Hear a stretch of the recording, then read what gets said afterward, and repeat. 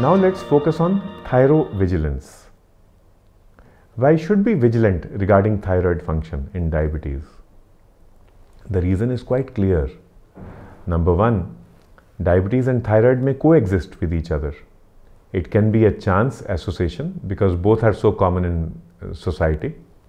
It can be a pathogenetic based association.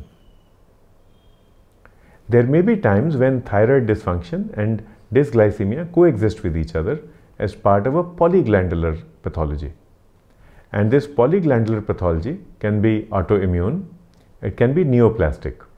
So the examples that we mentioned earlier, polyglandular autoimmune syndromes, multiple endocrine neoplasia, and other genetic syndromes, all these hold true for thyrovigilance. The symptoms of thyroid disease and diabetes overlap, and they overlap to a great extent. So whenever someone comes to you with asthenia, with anergy, A-N-E-R-G-I, GY, someone comes to you with weight dysregulation, loss of weight, increase in weight, immediately we will suspect not only diabetes but also thyroid disorders. Whenever someone presents to you with the metabolic syndrome phenotype, we've already mentioned the DHOL, dysglycemia, high BP, obesity, obstructive sleep apnea, polycystic ovary syndrome, liver, fatty liver, and lipids, dyslipidemia. You have to think diabetes and you have to think thyroid. The clinical features of hypothyroidism are even more closely linked to those of diabetic kidney disease. So pallor or anemia, swelling of the feet, edema, all these can occur in kidney disease and in hypothyroidism.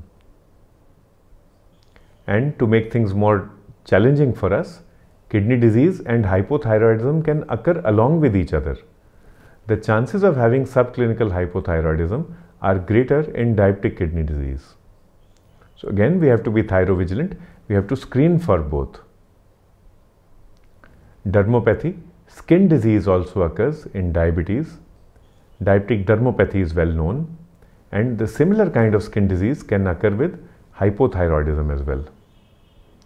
So all these overlapping clinical features, clinical syndromes tell us that it makes sense to screen most people with type 2 diabetes and everyone with type 1 diabetes for thyroid disorders. However, if someone has presented to you with acute illness, especially someone who has been admitted in hospital, there is something known as sick thyroid syndrome or sick euthyroid syndrome.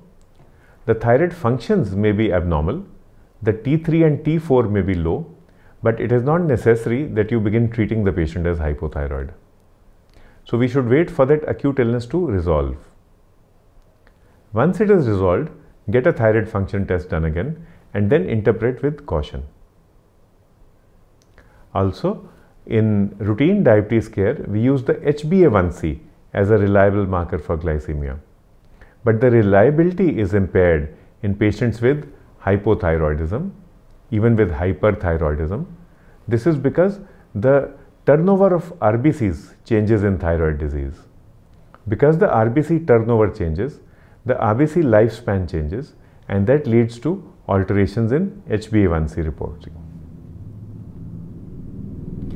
If you remember, we already mentioned that metformin can reduce TSH levels. So if you are struggling with the refractory hypothyroidism and the patient has concomitant diabetes, do think of increasing the metformin dose. Older sulfonylureas, but we don't use them anymore, they are said to have a goitrogenic effect, but they are not used in practice now. And if you remember, for pioglitazone, we said that we should avoid it in patients with osteoporosis. Do keep in mind that most hypothyroid people will have osteopenia. The GLP-1 receptor analogs that we use, liraglutide, dulaglutide, semaglutide, all these drugs are contraindicated in patients with MTC, medullary thyroid carcinoma, and also in patients with a family history of medullary thyroid carcinoma. So do at least ask your patients about past history of thyroid disease, about family history of thyroid disease, when you are prescribing a GLP-1 RA. Of course, medullary thyroid carcinoma is extremely rare, but still we must be endocrine vigilant and take a good history. At times, when you manage hyperthyroidism, Graves' disease with impending thyrotoxic crisis, at times we use glucocorticoids. And these corticoids can increase glucose levels, so we should be aware of that as well. At times they may unmask pre-existing diabetes, so we should be aware of that as well. Beta blockers are quite frequently used to manage tachycardia in thyrotoxicosis, and these beta blockers may be associated with reduced hypoglycemic awareness. Why so? Because they block the beta receptors. They block adrenergic effect. And we all know that adrenaline and noradrenaline are again important counter-regulatory hormones, which help in detecting hypoglycemia before it becomes too severe. So if you are using high doses of beta blockers, the patient's symptoms of hypoglycemia may get impacted. They may change, and we should be aware, we should tell our patients also to be aware of this. As we go on in the natural history of thyroid disease, we find that thyroid disease or thyroid dysfunction can be a common cause of refractory diabetes. Graves' disease, uncontrolled, will lead to hyperglycemia. Hashimoto's thyroiditis, uncontrolled, that is hypothyroid, will lead to hypoglycemia. A patient with a TSH of 100 will have less insulin requirement. As you treat the patient and as the TSH improves, as thyroid function improves, you will find that glucose levels will rise and insulin requirements will go up. Your patient may argue with you, or your patient may get upset. So we have to preempt this by telling our patient that as we improve your thyroid function, you will find that glucose lowering therapy will need to be up titrated. Please do not worry. Patient will look back at you and patient will say, but why are you worsening my diabetes? Why are you increasing my glucose lowering therapy? The answer that we use here in Haryana is, and we are agricultural belt, what we say is, look at this plant in front of you. When you want to grow wheat or when you want to grow rice, what is your aim? You want a tall crop. You want a healthy crop. You want a good bumper yield. If you give more water and more fertilizer to the plant, it will grow taller, it will grow stronger, you will get a better yield. Same thing happens with endocrine disease.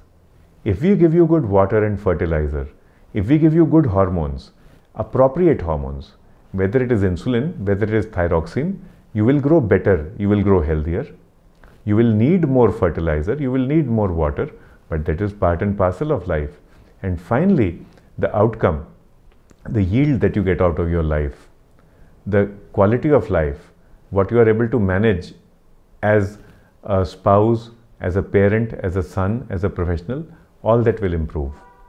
So this is how we counsel our patients regarding these changes in endocrine function and changes in drug requirement.